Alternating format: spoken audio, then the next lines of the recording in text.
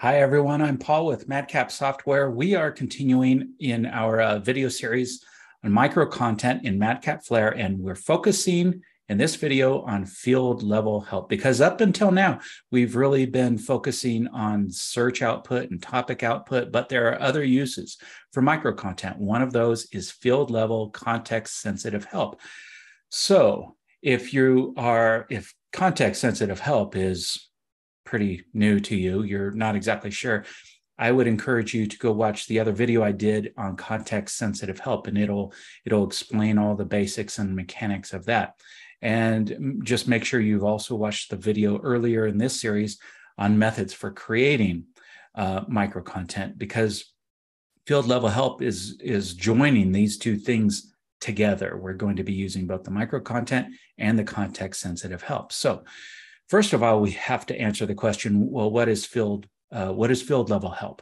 One way that we can explain that is by looking at the Flare interface. If I go into the project organizer in this little project that I've got and open up a target, an HTML5 target, there are lots of fields in here. And if I go to a tab like Advanced, where there are lots and lots of fields, you're going to see this little icon next to some of them. Now, there are tons of fields in the target editor, and especially in this particular tab, a lot of them are self-explanatory. It's not hard to figure out what they do, but some of them, it feels like, okay, they need a little bit more explanation. And so you provide help at this level, at the field level. That's different than topic level. So I'm in the target editor, and if I were to just press F1, that's going to open up the topic on that entire thing, okay?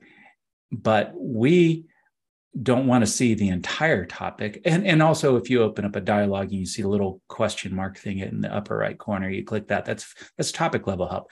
We're just focused on this one little thing. And so you click one of these and you get an explanation of that. So just a little bit more information. Let me see. Sometimes I will do something like this where I'll have an explanation, and then I also have a clickable icon in here, which opens up more of the help, because there's sometimes more that needs to be explained, or there might be examples in there.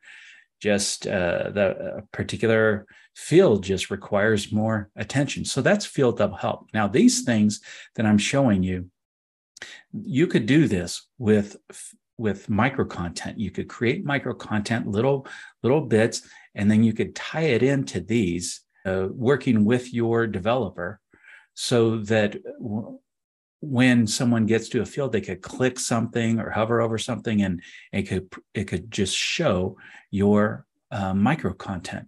Now, am I using micro content for these things that you're looking at in the interface? Not yet. I want to, not yet. It's one of those things that's on a long to-do list that we have. So that is the goal. And once we implement that, you shouldn't notice, too much of a difference here. It's just that what you're looking at here is the old-fashioned way that we've always done our field level help, and that is I'll write some content and just give it to the developer, and they plug it in on their side, rather than it being automated, you pulling in the micro content. That's what we want to do. But this explains what field level help is. And so I am going to take you through and show you how it can be possible to use a micro content to do this sort of thing. In this little project, let's come over to our Content Explorer and go into the resources. And I have already a micro content file in here, but this micro content file in this example is set up for some of the uses that we've been looking at in previous videos, providing micro content in search results, say. It isn't really set up, the intention isn't field level help. So I would encourage you to have multiple micro content files. If you've got multiple uses, just keep things organized like that. And so it probably would be a good idea to create a separate micro content file. You don't have to, but that's what I'm going to do in this exercise. So what I'm going to do is I'm going to right click this and select new micro content. And I can give this a different name, such as, field level help. So we know what our main purpose of this thing is. Click add, and it adds this file and opens up the editor, and we have this initial piece of micro content, which we can get rid of. We can replace it just with something else, but I'm going to go ahead and delete it. And we're going to start out with an empty slate here, and we're going to populate this at least with one thing. In the real world, you probably have lots of rows in here with phrases that go along with these little pieces of micro content that are intended for these fields. So I'm going to go into one of the topics that I've got in this project called My Wizard. And in here, I've got this table. And a lot of times, field level help can come from something like this, where you have a UI topic and you're explaining fields and you're doing it in a table. It doesn't have to be like this. It could be in a set of steps. It could just be a regular paragraph in here. But here I've got first field, second field, third field, fourth field, fifth field, and just some, kind of dummy text in here. And I want to concentrate on this third field and I'm thinking, all right, I'm explaining this, and this particular field just needs a little bit more explanation. So I want to create a piece of micro content for this, and then work with my developer in the UI to connect this with that field so people can click something and this information will come up. As we do this, I want to look at the structure bars of this table. All right, because there's a lot of tags going on here. We got our main tag and all these others, these TR tags, which stand for rows. And if I click in one of these, you can see it changes a little bit. So I have a paragraph tag in here, and I just find it easier to create my micro content off of a paragraph tag. And if you initially create a table and it doesn't have that, if it has TR and then TD, you can just press enter and you'll get a paragraph tag in there. So I want to create a piece of micro content on this. The other thing about this piece of content in here is this particular one has this little icon in here, which is sort of what I showed you before. If there's even more that needs to be done, I will include a little image in there, and then you can hyperlink that image to the full topic or a different whatever to get more information about this field. So I'm going to right click on this and tell it create micro content just on that paragraph. Phrase, I'm going to call it third field, even though in the real world, this field, it would have a different label. It's not going to be called third field, but that's what I would do. Whatever the label is, that's probably what I would call that phrase. And then I'm going to select my field level help micro content file, click OK, and it adds it in there. And I'm going to do a save all. All right. So then I just go through and I add more and more and more micro content as time goes by. Now we want to go to our context sensitive help files. So this is in the project organizer, and you come up to advanced, and I have already added an alias file and a header file. These are the two files that kind of work with each other. They partner up. And you're usually going to be working in the alias file to put it together, and then it just writes it to the header file.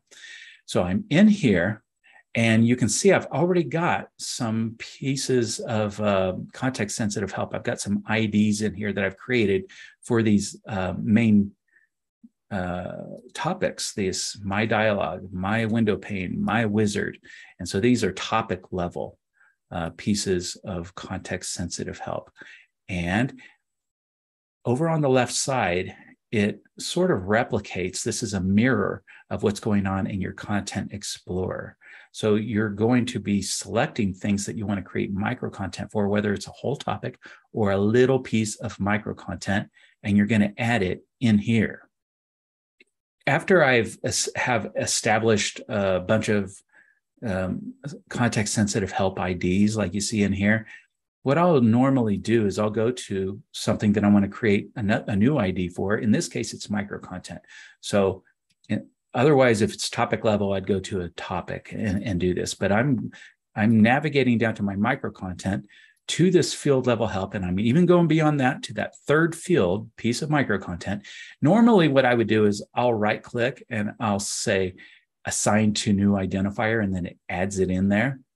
And but what you can do if you're just getting started and you have a whole bunch of pieces, you can speed this up. You can automate it by generating a whole bunch at the same time. Now, you can also, and the video I do on context sensitive help explains this. You can go into this identifier options and set things up.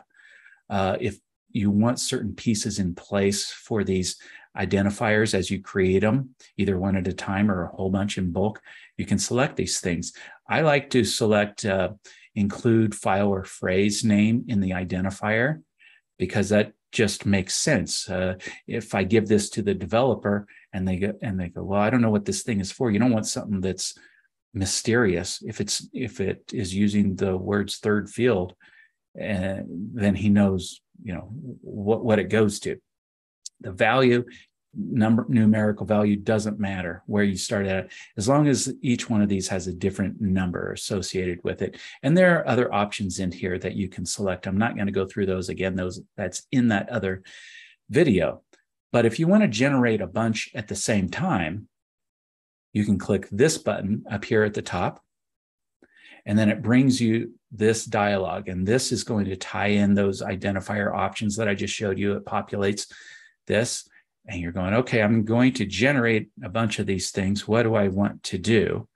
And so let's assume that I've just created a whole bunch of micro content intended for field level help, and I want to go through one at a time.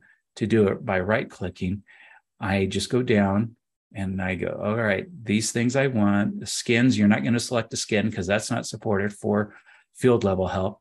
Generate identifiers for. What do I want to do? Well, you have choices in here. You can do unassigned topics only. So I've only created, in this example, context sensitive help for only 3 topics. So in this case, it'll create it for all of them because they're the ones that aren't assigned. It's just going to add a whole bunch more. Or I could say unassigned micro content, or unassigned both topics and micro content.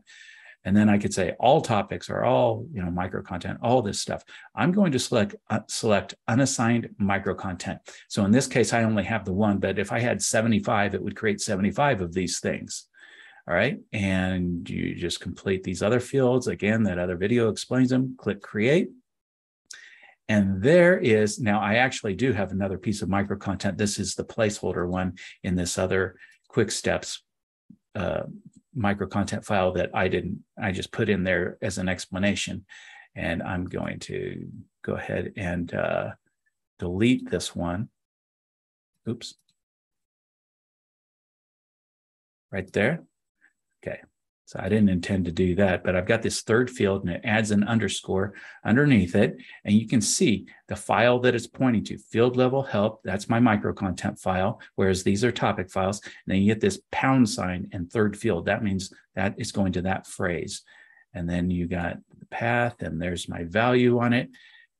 And so what you give to your developer once you're done with this, well, it depends on what they want to use to hook it up. We usually use this identifier right here. So I would just give my developer this. This is the ID.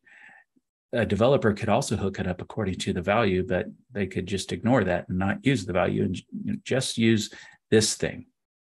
So that is what you do as the author. You're just doing that. And then you have to get this stuff to your developer. Actually, there's a couple of different ways to work with context sensitive help. You might work in a company where the developer provides the ID. The developer says, hey, use this. And then you just come in here and you plug it in.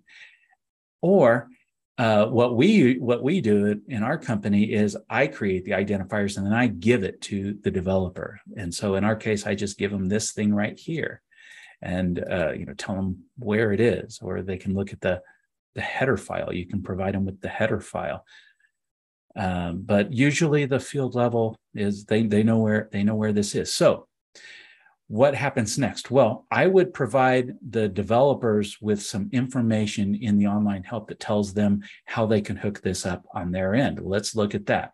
So you go into the online help, and what you can do is just search for CSH calls like this.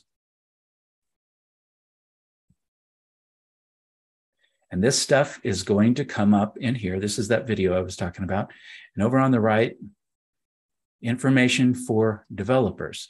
And so with context-sensitive help, there's different information depending on whether you're creating HTML5 or Web Help Plus, or HTML help. For this, we're just talking about HTML5 help. These others don't support the micro content. And so you would just click on this, and this is what you give to your developer. There are two methods they can use. They can use JavaScript, or they can use a URL. All right. And actually, authors can do this too. If you wanted to provide your end users with a link that is always going to be good, it's not going to break, and you can always point to certain things, you can do this too.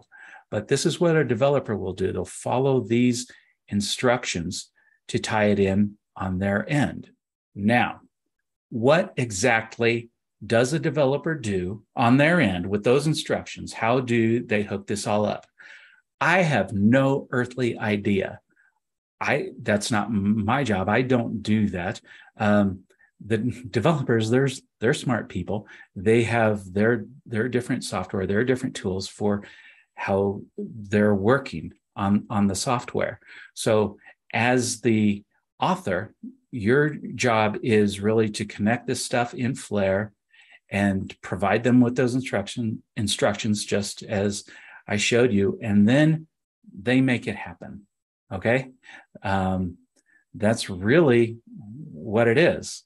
And so you can use your micro content as you create it. You just have good communication with your developers and decide what you want to do, how you want this stuff to look like, how you want it to function. Is it going to be a click? What is it going to be?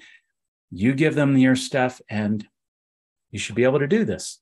All right, that is going to do it for this video. And we're just going to keep going in this video series. So I'll see you in the next one.